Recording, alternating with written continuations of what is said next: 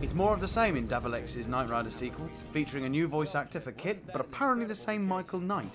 They banter their way through another 11 missions of tedious driving and seek and destroy style missions.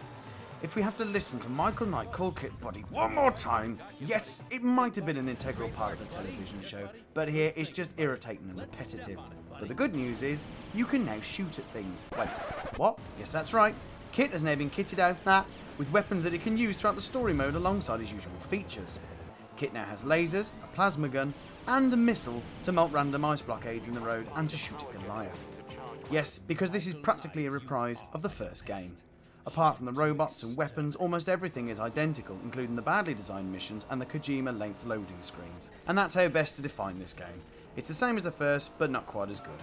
It's as if no effort was made to fix the faults of the first one, and by comparison it's like they just phoned it in, which on reflection, perhaps they did. It would explain a lot.